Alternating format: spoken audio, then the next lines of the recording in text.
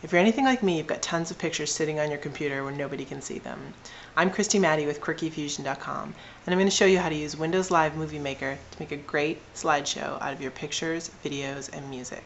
You can upload it to YouTube or Facebook, and burn it to a CD and share it maybe with your mom for Mother's Day to show her how your kids have grown or how cute your dog is, or give it to a special friend to remind them of some of the fun memories you've had together. The best thing about Windows Live Movie Maker, other than the fact that it's super easy to use, is that it's free, so you can download it online. I hope you enjoyed the video. Thanks!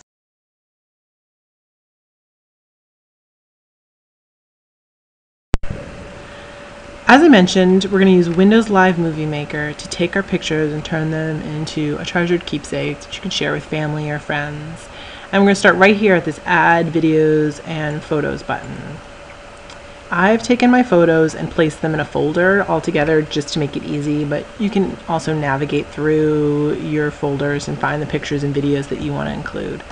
And I just hit Control A to select them all and open, and it brings them all in. And then right at the very beginning, I'm going to add a title, and oops, these are our Walt Disney World pictures, some of them. So we're going to do that, and you can change the font, the background color, how long the title screen shows, but I'm just going to add a little effect just kind of for fun, and then head back to the home screen, and you can see we've got our title screen at the beginning and all our other pictures at the end, and you can put the pictures in the order you want. So I particularly like this one to be at the end, sort of a cute ending shot. Come right back here to the beginning, and we'll add some music. Now I have the sound off because I don't have permission to share this music with you, but you'll have to trust that it's there. It's this green bar represents the music, and you can see that the green bar ends before the photos do, and that's due to the length of time that each photo is shown, the length of the music, and so on and so forth. So you can adjust the length of time that each picture is shown. Maybe you want some longer than others or what have you. But the easiest thing to do is head over to the Project tab and click Fit to Music. That just shrinks down the length of time each picture is shown so that it ends up aligning with the music that you have. You can also add more music and loop your music and things like that. So I'm going to head back over here, and I just want to point out you can add webcam video, other videos you have on your computer.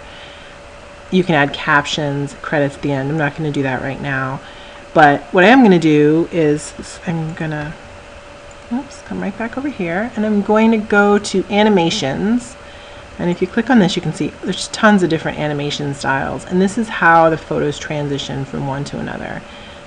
You can flip and curl and twist, and I'm just going to add this sort of dissolve kind of effect, and click apply to all, and you can see it added it to each of the pictures in the movie. And then I also like this pan and zoom. What it does is it zooms into an area of the photo and sort of scans over to sort of a highlighted area. You can have it scan and zoom up and so on, but this one sort of does it automatically for you, and so that's very handy when you're in a hurry. And once again, we're going to apply to all.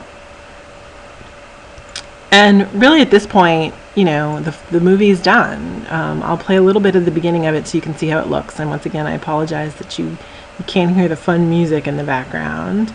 But there it is, and you can see it's sort of zooming in or out of the picture and sort of giving it a little bit more of a dynamic feel.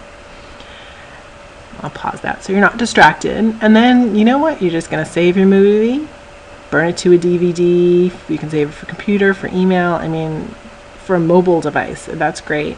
Or you can share it to Facebook or YouTube, and it really is just that easy. And there's tons of special effects and things that you can add, but it doesn't get much simpler than that to make a really special gift for somebody that you care about. So thanks for watching, and I hope you have fun playing with Windows Live Movie Maker.